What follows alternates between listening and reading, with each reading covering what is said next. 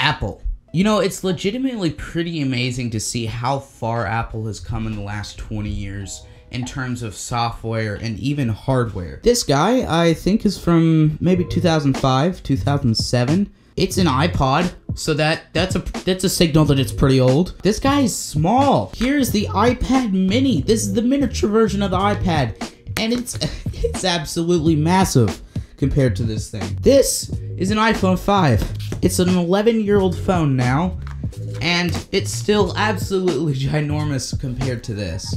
It's pretty crazy. It's dead, otherwise I'd show you what the software is like. As most of you probably know, the iPod was a music player. It played music and maybe the occasional game, but that was about it. That's about all it played. Fast forward maybe 7 years, and you have one device that's I think it's about as thick as this iPod.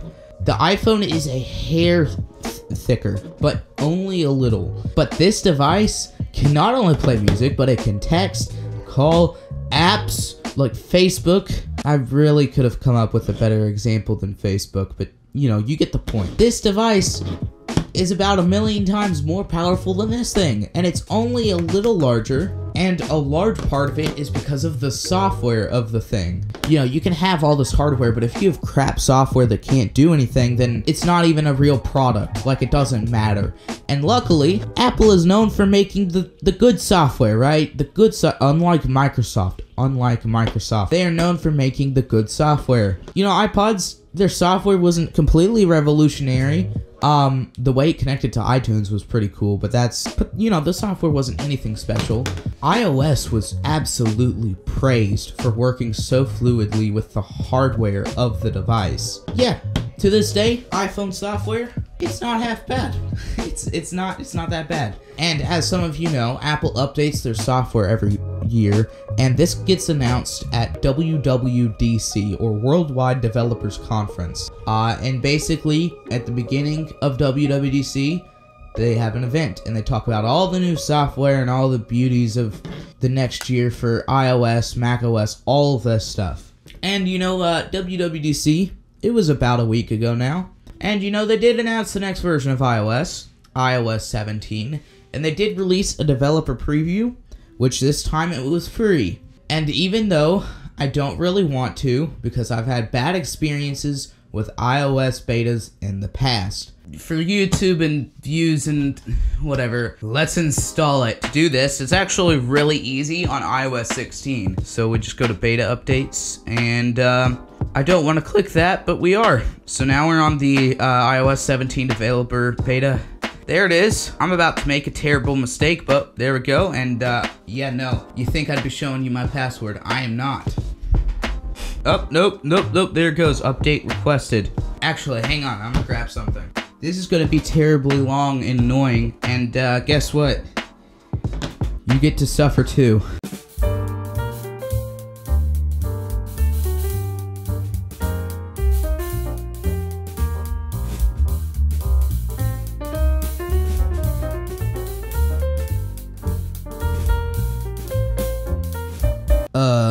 Guys, it said it'd take 4 minutes. It's been nearly 7. Apple, you lied to me.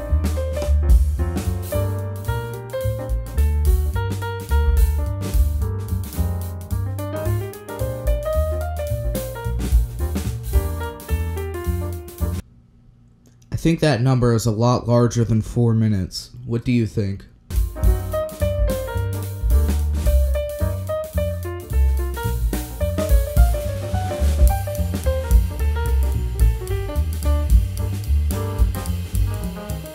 Come on.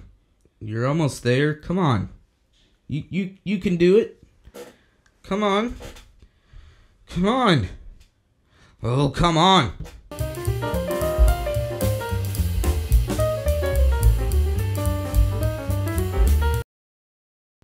Oh. Oh, no, later.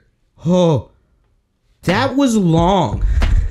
That was really long. That was what some would call painful. So it took 4 minutes to download it, right? And then it took 18 minutes to get the update ready to install. Oh, that makes me mad. Like, I could have, that was crazy. And I sat here for the entire 22 minutes. And I just hit okay on this terrible, terrible decision. Yeah, it's gonna take another 9 hours, so, you know. Can you say painful?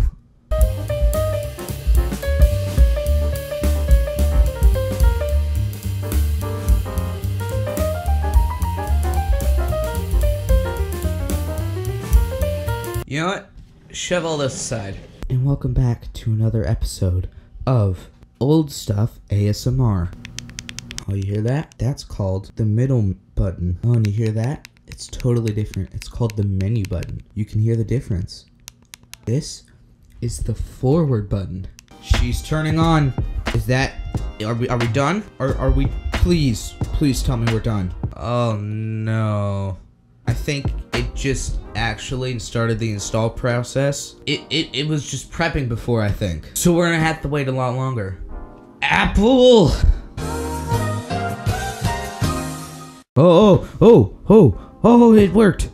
Oh, it finished. I think I started the install process about 15 minutes ago. Oh, that was bad. I didn't like that. Okay, I didn't like that. I guess now we need to set it up. Oh, there's the passcode again. Your iPhone has been updated to iOS 17.0. Yes. Okay, Apple Pay. Set up later. I don't need Apple stealing my credit card information. No, not now. Oh, okay. Okay. This is the big moment. Get started and my homepage looks exactly the same as it did before. I guess I get to explore some of the new things in this update. At first glances, though, there's not really anything that interesting here. I do have one question. My Apple Watch isn't showing up here. Is it paired? No, it definitely is paired. So this is very hot right now. Probably one of the hottest temperatures it's been since the entirety of me owning this. That was a waste of time. But if we go in here to about, you can see that I am indeed on iOS 17.0. Moral of the story, don't install betas on your devices, whether they're your main devices or your side devices. It's boring and it's a mistake you'll live to regret. That's about it. Thank you guys for watching. Please check out some of my other channels. You know, I have Ghost Storm Plays, it's my Minecraft gaming channel. I have Simply Minecraft, which is my Minecraft ambience channel. Tons of content for you to go and waste your time on. Yep. Thank you guys for watching.